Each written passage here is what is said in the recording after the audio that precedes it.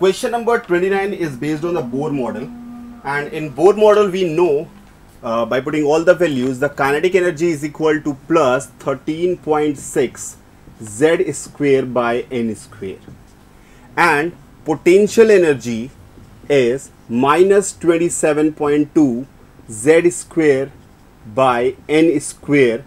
It is in electron volt.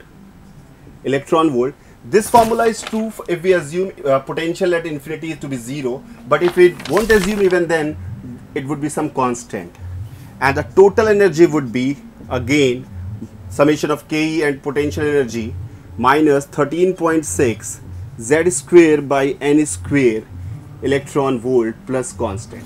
Okay, as in this question it is given there is a transition from excited state to ground state, so obviously the value of n decreases.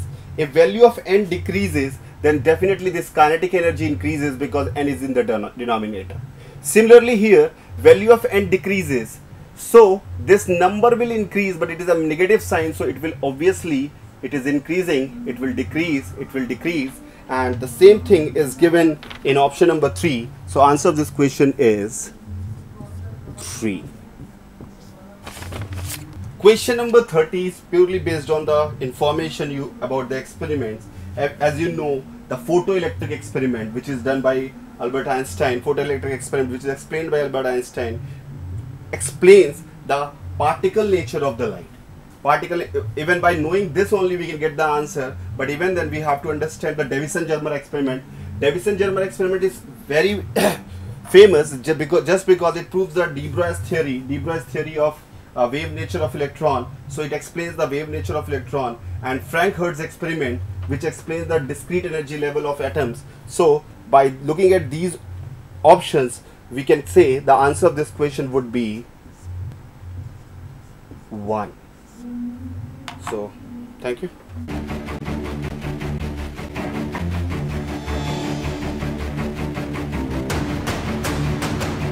The historical result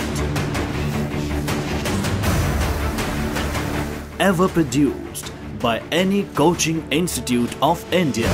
The moment where emotions speaks louder than words. Landmark achievements of our students in 2014. Yet another proof of leadership.